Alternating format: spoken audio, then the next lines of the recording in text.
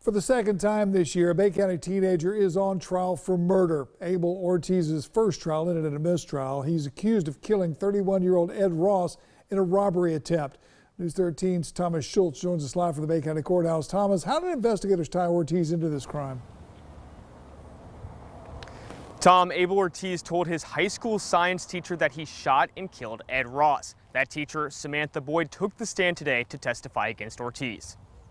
I think we had made it back to the classroom. He started telling me, said that he went to the beach and he had killed someone, was telling about it, the murder. Ed Ross's father, Ken, says that his son sold marijuana for a year or two before the attempted robbery occurred. Ortiz and two other men kicked in the front door as Ross was getting out of the shower. They allegedly planned to rob Ross. But once they burst into the home, sheriff's deputies say Ortiz, Joshua Campbell, and Andre Bivens all shot Ross. After Ross had been shot multiple times, Ortiz allegedly stood over Ross and shot him one more time. I saw one of them come into the living room a little farther, reach over the sofa, and shoot Ed when he was on the ground, on the floor. Alleged getaway driver George Hernandez says that Ortiz was excited as they drove away from the crime. I caught a body. He was just excited about it. Ken Ross says that he tried to save his son's life after the three men left, but it was too late. He was taking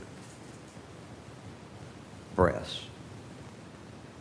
But later on, I found out that that was basically what they call a death rattle.